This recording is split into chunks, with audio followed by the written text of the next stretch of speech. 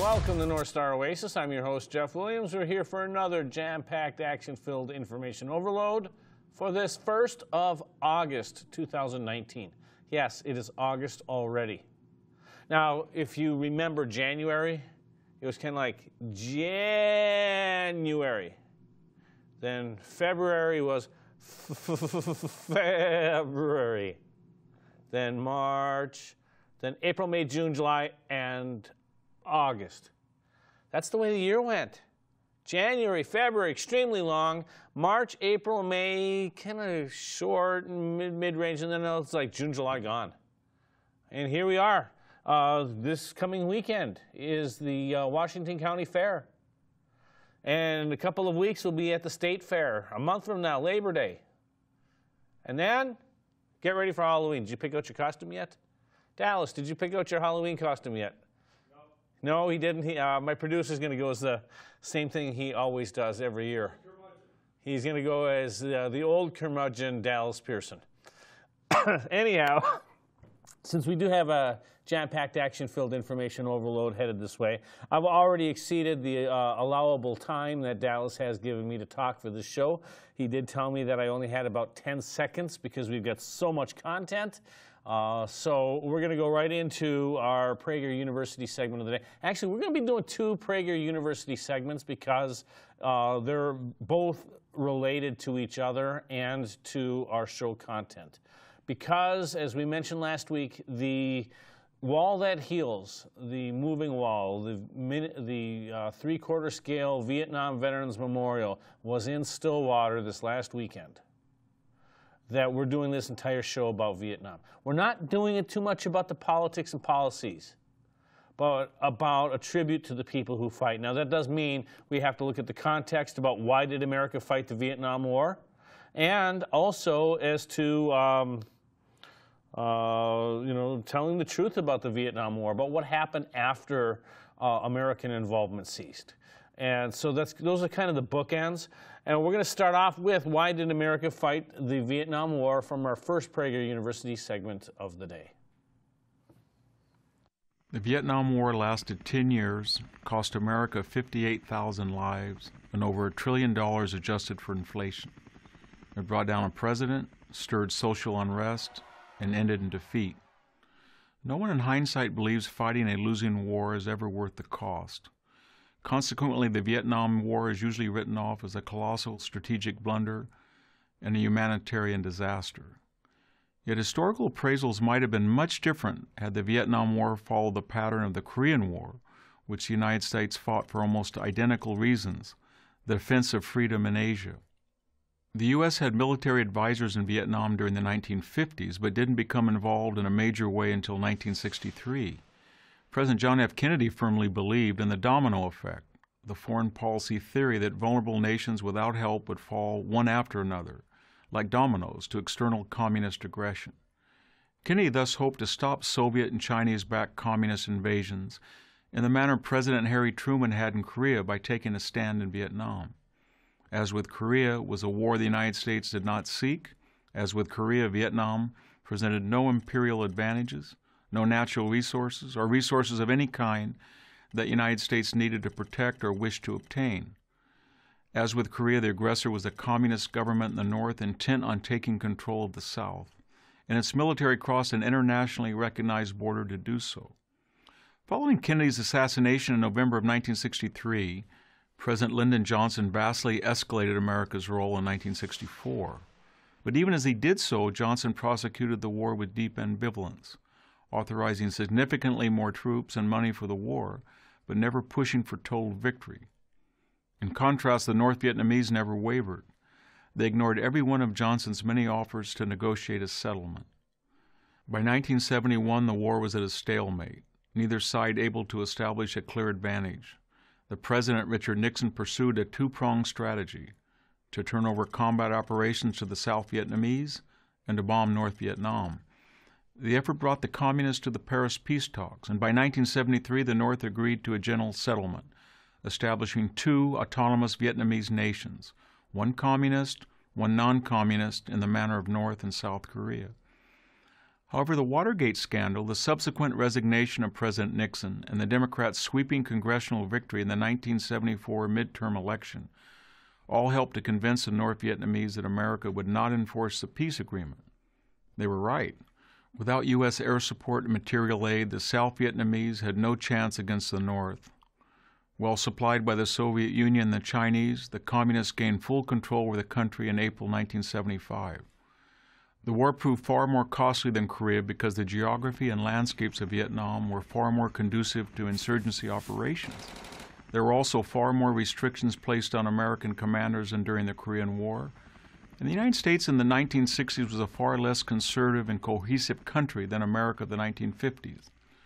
Yet despite the long ordeal and terrible costs, South Vietnam was saved in 1973, only to be lost in 1975. The U.S. defeat in Vietnam was a political choice, not a military necessity. Had the U.S. protected an independent but vulnerable South Vietnam in 1973 and 4, that country would have most likely followed the model of South Korea. Millions of Southeast Asians would not have become boat people and refugees or have been sent to the gulags and re-education camps. A viable U.S.-backed democratic Vietnam would have stabilized the region and almost certainly prevented the neighboring Cambodian genocide, in which 1/5 of that country, 2 million people, were slaughtered by its communist leadership. And much of the bitterness over the war on both sides of the American political spectrum, still with us today, would have vanished. And for the communist Vietnamese, the instigators and aggressors of the terrible conflict, what was it all for? Today, ironically, the Vietnamese government aspires to nothing more than the capitalist affluence that it once reviled. I'm Victor Davis Hanson of the Hoover Institution for Prager University. So for those of you who are too young to remember the Vietnam War, don't understand what it was fought over, that's a very, very brief. But what we're going to go into now is the beginning of telling stories, because there are over 58,000 names on the Vietnam Veterans Memorial on the wall, and there are, I think there are like 2 or 3 million veterans who served over there. Everyone has a different story. And then that's what we want to focus on for the rest of this show. So we're going to look at a Stars and Stripes video on a veteran who shares his story at the Vietnam Wall. This is the one in Washington, not the moving wall.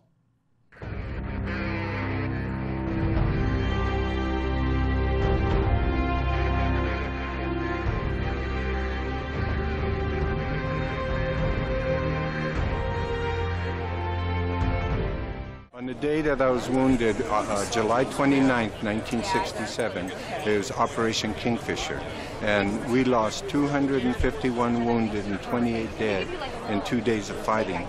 They were all around us. They were yelling, "Marines, you die, Marines," you know, and it was like, oh shit, you know, this is serious business, man. You know, so, and you know, a few years back, I was here in Washington, D.C. After I got wounded, I didn't know who made it or who didn't come out alive, because there was such chaos, you know, and then I'm here in Washington, D.C., and I find out there's a reunion with the 9th Marines. So I go to that reunion, and I walk around, I talk to people. There's nobody I know, nobody I recognize, no names. And so I'm getting ready to leave. And this, in fact, I met the guy's wife today, and he passed away last year, but he was his gunnery sergeant. And he said, "Hey, who'd you serve with?" And I said, 2nd Battalion, 9th Marines, hotel company. He said, "What squad were you in?" "1st Platoon, 1st Squad." He said, "Oh, you were with Murner's boys."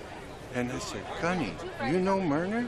He said, "Yeah." I said, "Do you know if he made it out alive or not?" He said, "Yeah, he's here today." I said, "You're kidding." He said, "Look, right here on the book." And there was his name, James Murner and Son. I turned around and I yelled as loud as I could, "Murner, are you in the room?" Nobody answered. I went down to the bar. I went over to the desk registration. I asked every Marine I saw. I said, "Excuse me, sir, what's your name?" You know, and they tell me, and it's like, oh no, I missed him. And so the next day I'm going to the Lane of the Reef at Arlington, and I go by the hotel, and there's this old man standing there with his son, and they're looking at the thing, and I said, "Excuse me, sir, what's your name?" He said, James Murner. I said, man, it sent chills through me because he was from Alabama. I said, James, you were my squad leader in Vietnam. He said, I was. He said, what's your name? I said, Larry Yepes. He said, man, I don't remember you. He said, but I did 3 tours in Vietnam. I said, our squad was Miller, Marks, Camacho, Ramirez, Rodriguez, Doc Fitzgerald. He said, oh, you were there my first tour when we was in the shit every day. And I said, you know what? What's your birthday? He said, July 29th. I said, yeah, that was the day we got hit.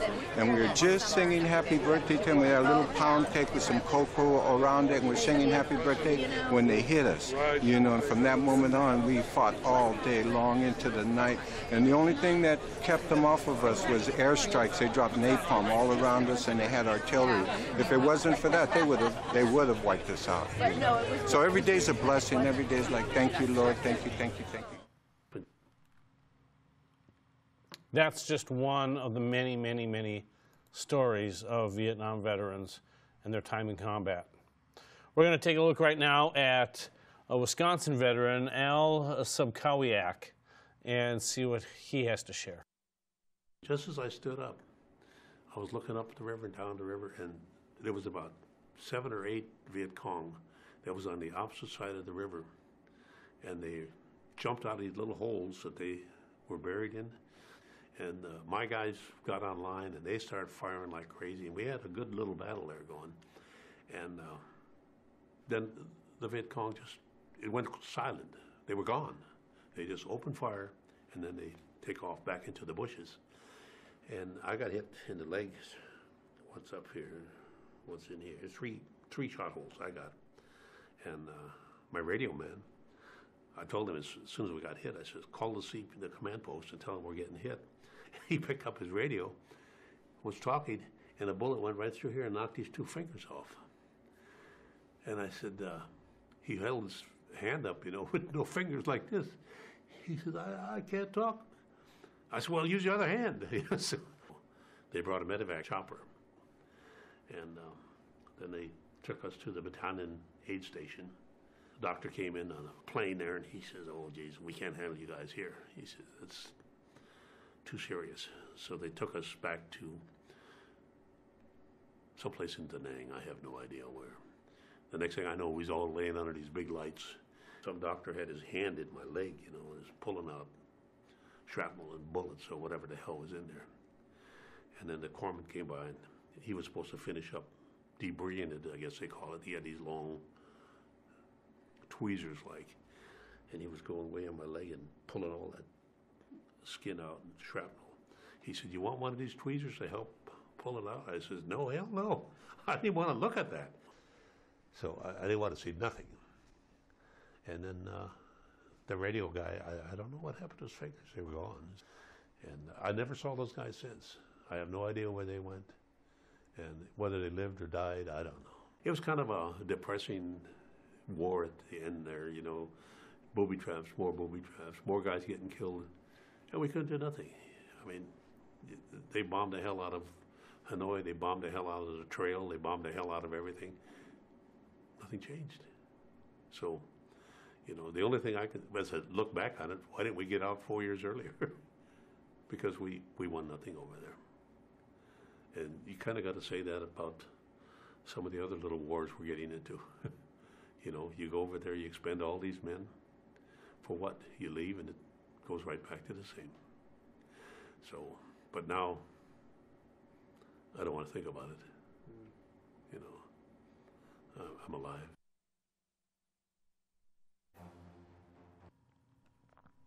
And with that, it looks like we have one of our clips that may be a little bit out of place. We are going to look at one more story before we show you the wall in Stillwater. My Vietnam War story, Mardeo Cannon from California. That should be our next clip. And looking over at our producer, does he have it? Dallas, do you have our clip?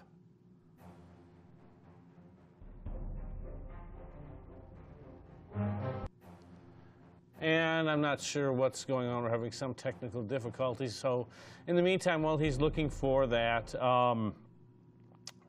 know, I'm the son of a Vietnam veteran.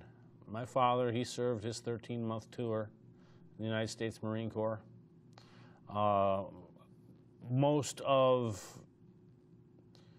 the fathers of the kids I grew up with were Vietnam veterans. And I spent time working on as a volunteer lobbyist for Minnesota Won't Forget POWMA Incorporated. The way the Vietnam veteran was treated when he came home was shameful.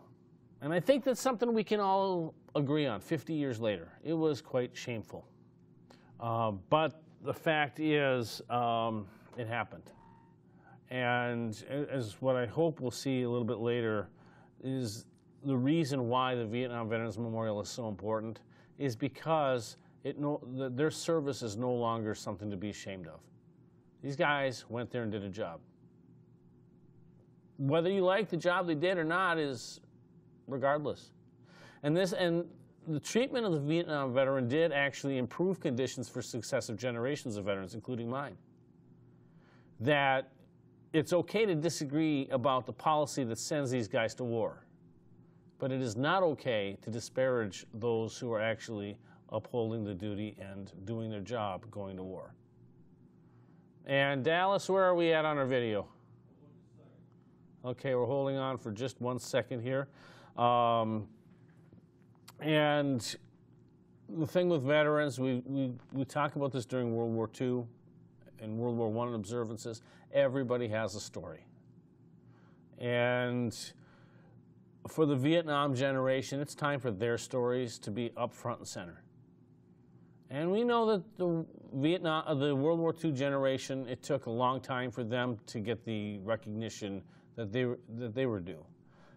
Korean War veterans are there as well, that their stories still need to be told because they're just behind the World War II generation. But right now, it's time for the Vietnam story to be told. And so we're going to look at Mardeo Cannon's story right now.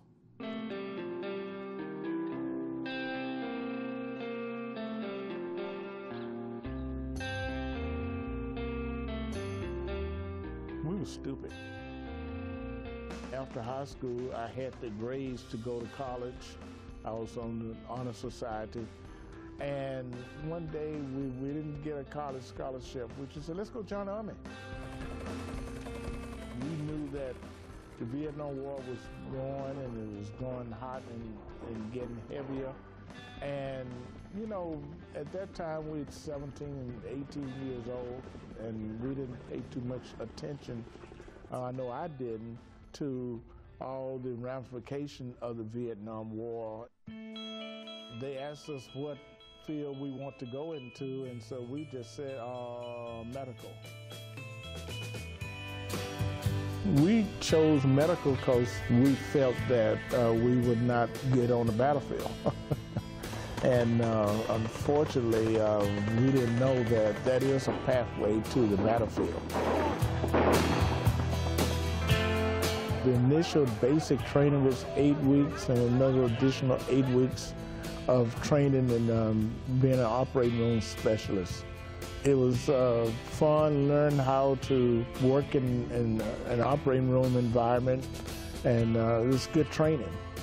After that, I went to Valley Forge General Army Hospital in Phoenixville, Pennsylvania for almost a year to further our training. Then I was stationed at Fort Lee, Virginia for my duty. And at Fort Lee, that's where I got my orders, and people was coming back from Vietnam. That's when I finally found out, you know, what was really going on over there, because we had some returning veterans who had been to Vietnam.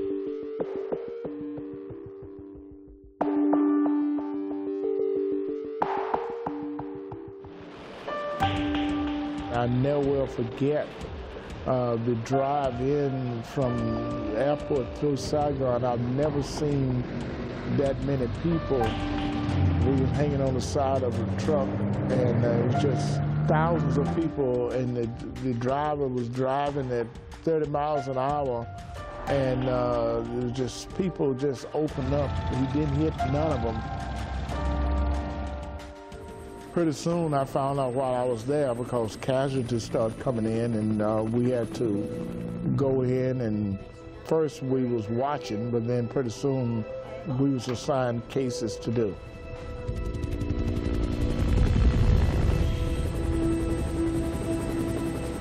An incident that really stayed with me the rest of my life, we had a mass casualties that came in, and the head of surgery and I was on this case, and this particular guy had been shot in the thigh, and we had just started the surgery, and down the hall we had one guy, he needed surgery on his brain, on his extremities, and so he had about 4 teams working on him, and they said, well, Dr. Montgomery, we need you to help make some decisions.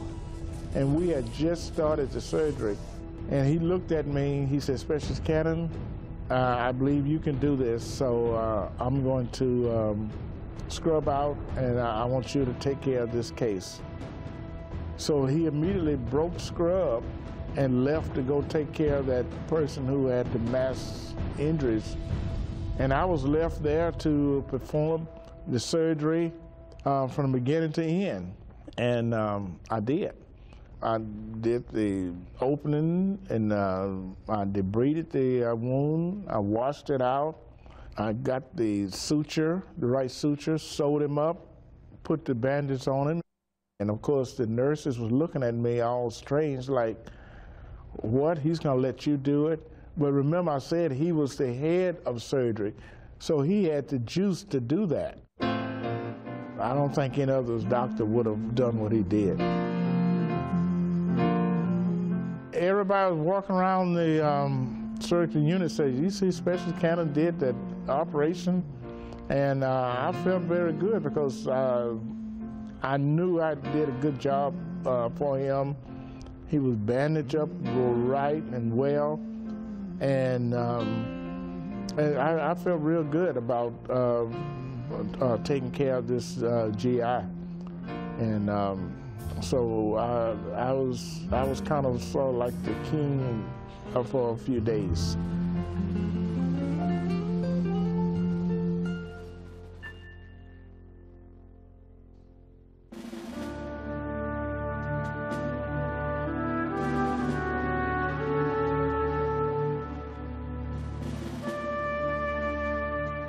I'm still very patriotic. I still love my country. But the Vietnam experience just helped me to love life and to live it to its fullest, because you never know, it can be taken away from you.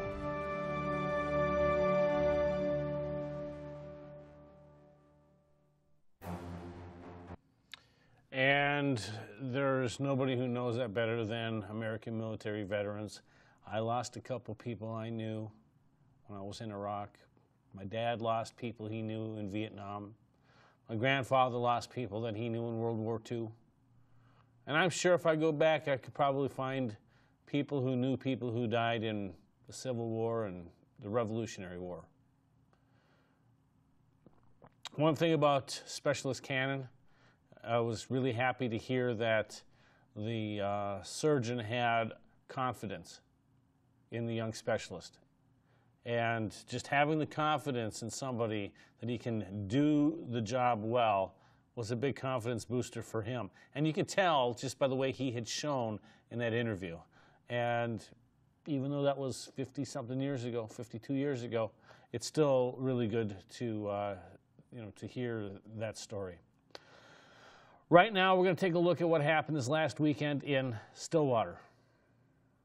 We had the Vietnam Veterans Memorial Foundation, the Wall That Heals, that came to town, and North Star Oasis was here to cover what was going on. You will not see the construction or the teardown of the wall. That is not going to be in this video, but we will show you the beginning when it was escorted to its spot off of 6th Avenue. And we will show you some shots, some scenes from both day and night. So this next clip was put together by your production team from North Star Oasis.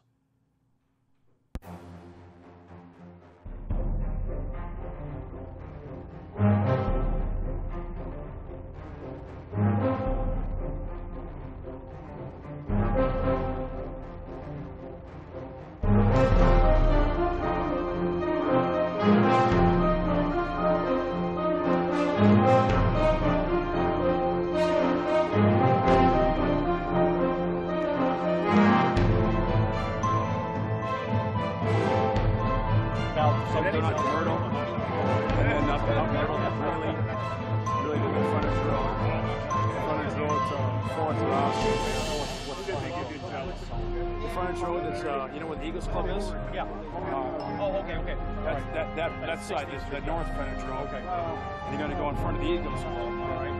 And then down to 4th Street or Oscar, it's both. Then it goes down to Meister's Churchill Street. Okay. Takes a right. Goes on 6th Avenue. Okay. Not to be confused, 6th Street.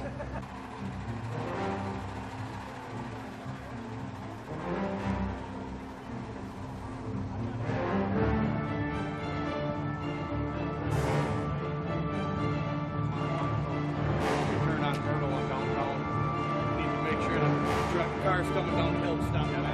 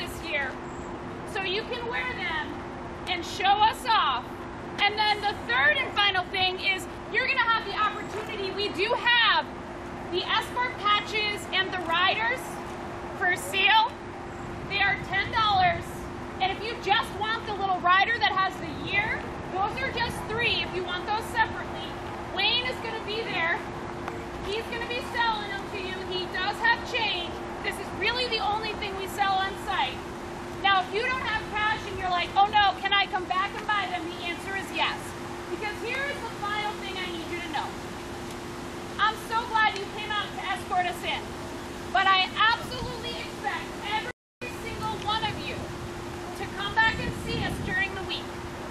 And I want you to wear your gear. And I want you to come say hi to me, and come say hi to Wayne, and come say hi to Bernie. And I want you to come see us at night. Because we have something that is so amazing to see at night. Guys, the wall is lit from the top. So it's actually, and don't tell my boss I said this, even more beautiful than the one in DC. He says that.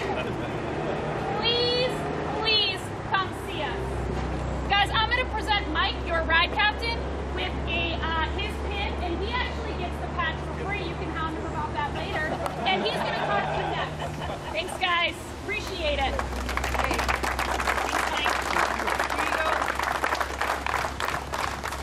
Hey everybody, thank you for coming out. It's a good turnout. Beautiful weather, thank God. A couple things to know. Always gotta wait for good ground.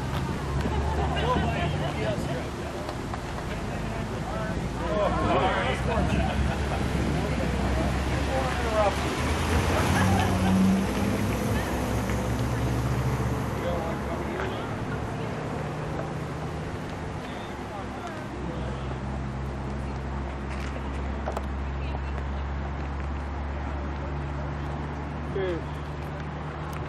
Ride pace will be 10 miles an hour under the posted speed limit. We'll have road guards deployed at some of the lesser intersections. Stillwater PD, Oak Park Heights, and Bayport PD will cover the rest. I'd like to take a moment and ask everyone to uncover and bow your head and say a little prayer.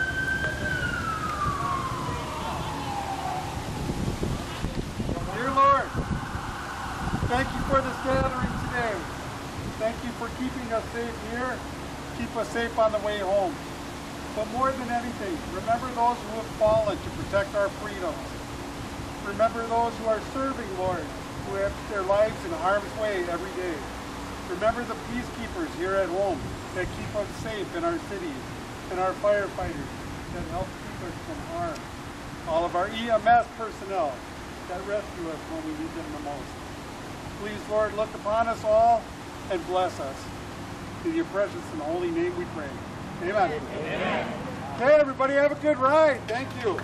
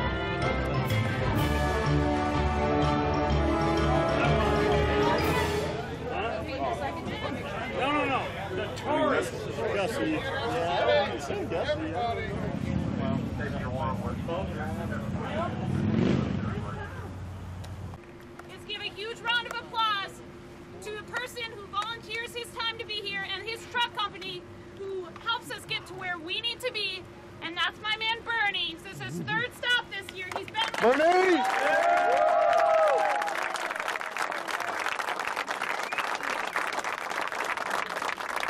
Alright guys, our truck drivers are always awesome, but Bernie really goes above and beyond and puts in time to fix things on the trailer. So when I fly back to DC and I'm getting my beauty sleep, Bernie's fixing everything so you can have a perfect stop. Guys, thank you so much for bringing us in. We are so excited to be here in Stillwater. We're gonna have an amazing 4 days. 58,276 is the number we get, but as you know, millions more served. And I just want to say a huge thank you to everybody who came out today. This is your social media moment. Yeah, give yourself a round of applause, guys. Alright, now that we've all fixed our hairs, I did my 7. Hopefully you got your 8 or 9. Smile big for the folks back in DC. Yeah, I don't care.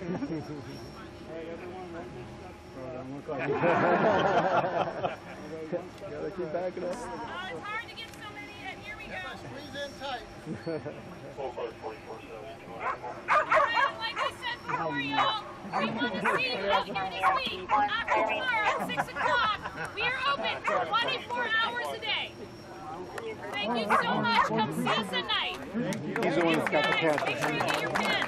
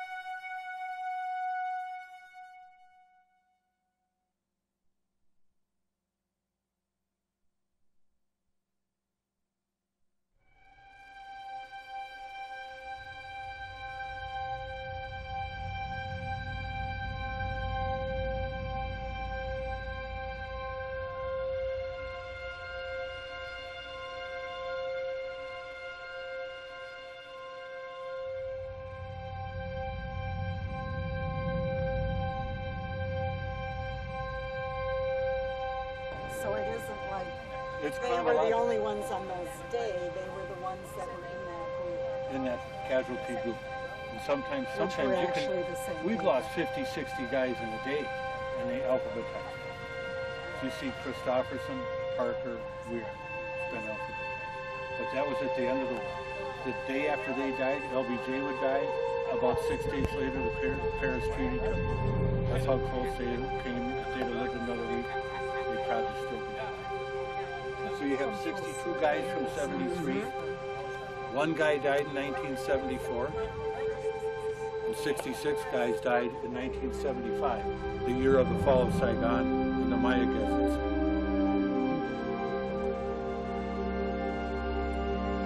This first panel is our first 2 Minnesotans with Robert Larson, Moorhead, Barney Katz from International. This first panel here goes to like 1963. So it covers, I verified this, covers the first 5 years of the war. This next panel, the following 5 months of the war. This panel, the next 5 weeks. So, and it only gets worse after this. It's very much worse. Because when you get down to panel 33, from there in the middle of that panel to the very tip, and then resuming on that tip down there, coming to panel 37, that's all 1968, the Tet Offensive. We lost 19,100 some guys out of 58,286 for total war. We lost just under 3 out of 10 guys in that year alone. Just under 30% of the guys were lost in that year. And then it starts crescendoing down. Like Crockett, he died in 72, and these guys died in 73 and 5. So that has a lot of years too, by the time you get to that. It's a very dramatic crescendo going up to 1968. Tell me what year that was for life project. Did you find him? Yes, I did. Great. He He died in May 12 of 68. 68. Oh, the day of The 68. fifth month of the pedophile. And I signed my enlistment papers on the 5th of May of 75, still graduating from high school when I went in. Gosh. Yeah. Everybody told me I was nuts. I said, I'm going. Yeah. Well, thanks for what you did. Thanks. Okay, it starts in 59. The casualty rates of death really sweet. All the way to that point. And we did get There's always created with 5 names. When you find a line with 6 names on it, that guy's name was Adam Bird. Yeah. But they're always created with 5 names on it.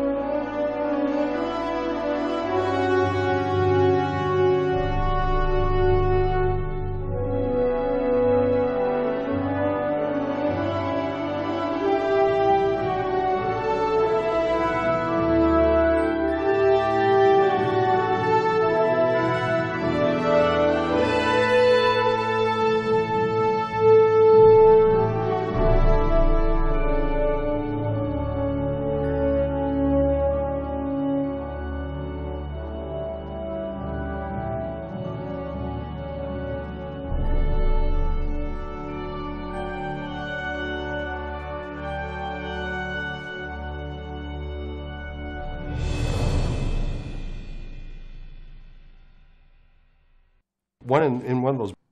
And so that was what we had here in Stillwater this past week. Now, of course, if you're watching in St. Paul and you say here in Stillwater, this is where we tape our episodes. So we tape out of the Valley Access Channel studio in Stillwater, and we're very grateful to them for being our gracious hosts.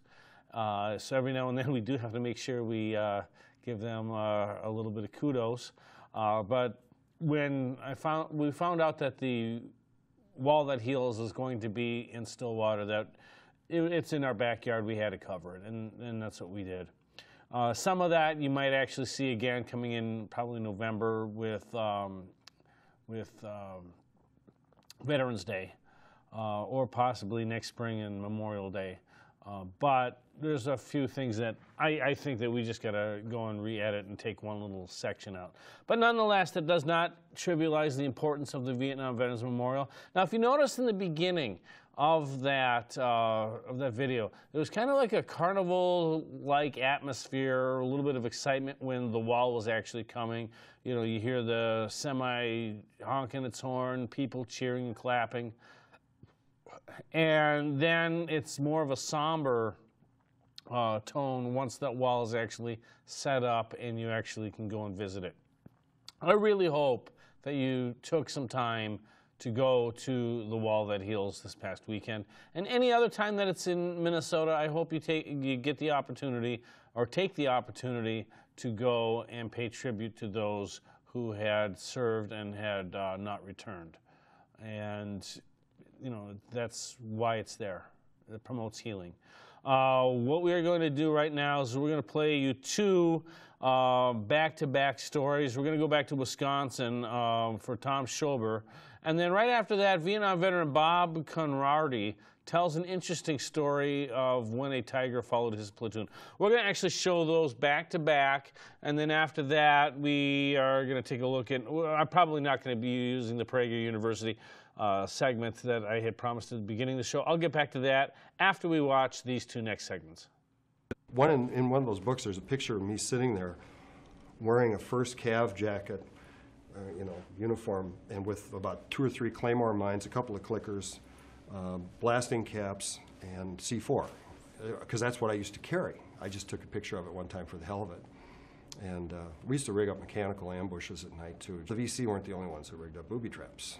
Well, we got pretty good at rigging up mechanical ambushes with claymores, and the way it would work is you take an old battery and rig a lead up to a blasting cap. The trick is you'd have to break the electrical circuit, so you'd have the 2 leads on the wires, and you'd take a spoon or something, an insulator, and you'd put it in between them, somehow secure them together, and then put a string on that. This stuff would all be rigged up to the claymore and the battery. So the idea was that if you had a string on the spoon and you could string it across a place where somebody might come, if they hit it, the spoon pops out, completes the thing, and it blows it up. General Schwarzkopf, if you think he looks scary now, imagine him 15, 20 years younger at about age 37 or 38. When he got off the helicopter and took over our unit, I looked at this guy and said, oh my God, we got a lifer here. We're in it now. And he was a pretty good guy, actually, but he was pretty aggressive, too. He was, the guy that replaced him later on told me that he was one of these 5 percenters from West Point that's, destined to be stars. And he was on track, and he was getting his command, the command experience. So he got a little aggressive, and he moved us around, and he had some guys doing night river crossings and things like that weren't so good. But I did not dislike General Schwarzkopf. I thought he was a pretty good guy. I wonder sometimes, what's going on. I felt kind of strongly that we all owe a debt to those that didn't make it, to live our lives better, to try to do something, to help people, and not just go off on your own and be a money hog like some of these cats that we've been watching in Wall Street. But I feel very strongly that if I ever have to face one of those guys at the wall, I would like be able to feel that I lived up to it. One afternoon, we had a tiger follow us. And we had a big security out. We could see because the elephant grass wasn't too bad, and you could see them off to the side. And we needed permission to shoot anything like that. I went on an elephant hunt one day, but anyway, we needed permission to shoot something like that, so we called it in. And the company commander says, reverse direction. And I says, why? I need to go to point B. He says, they found out that these tigers follow platoon because they know someone up ahead is waiting for them, and there's an ambush and a chance to get a meal. So the tiger found us as an omen, so we went the other way. So I never did find out what happened. But they learned quick.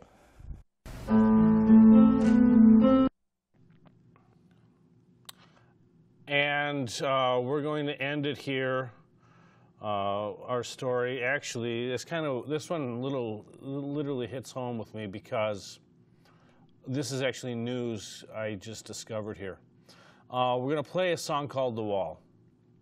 And back in 1982, when the Vietnam Veterans Memorial in Washington, D.C. was dedicated, it was one musician who was also with the 173rd Airborne Brigade, who had a few other people around him and began singing "God Bless America." And that calmed some tensions down, and ever since then it became a place of peace. And that person is Britton R. Small, known as Britz Small, of Skidmore, Missouri. On Friday, June 21st, 2019, he passed away at his home in Skidmore, Missouri at the age of 72. I've known Britz Small for many, many years. My father introduced us back in the late 80s. He put together a band called Festival, the Festival Family Singers. And in the early 90s, I even had a chance to play trumpet with Don Strav from his band Festival. Very, very big part of the Vietnam veterans and the POW/MIA community. And Britz Small is one of those guys who made an influence on my life. And go ahead and play the music. And I guess we're going to leave this one out for Britz Small. Thanks for all that you've done, Britt. The world is a more peaceful place because of your presence.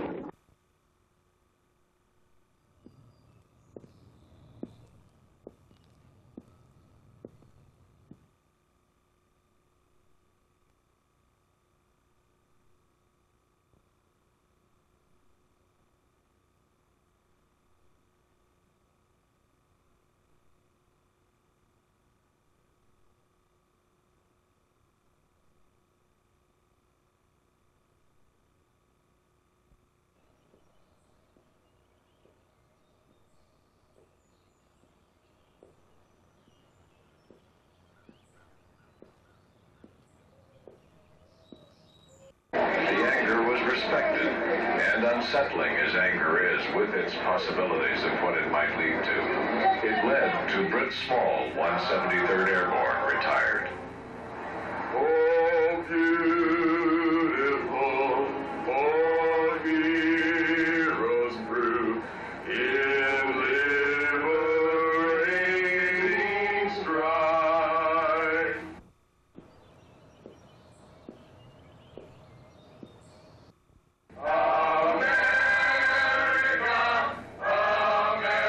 America, God shed his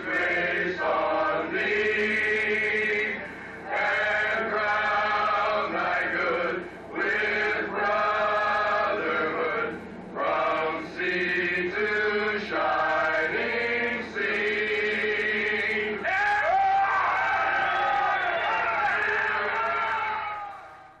And for Dallas Pearson, producer, I'm your host, Jeff Williams. You're watching North Star Oasis. And we're just paying the last bit of tribute here to the fabulous entertainer, Britt Small. Thanks again, Britt. And for the rest of you, thanks for watching. We'll see you next week.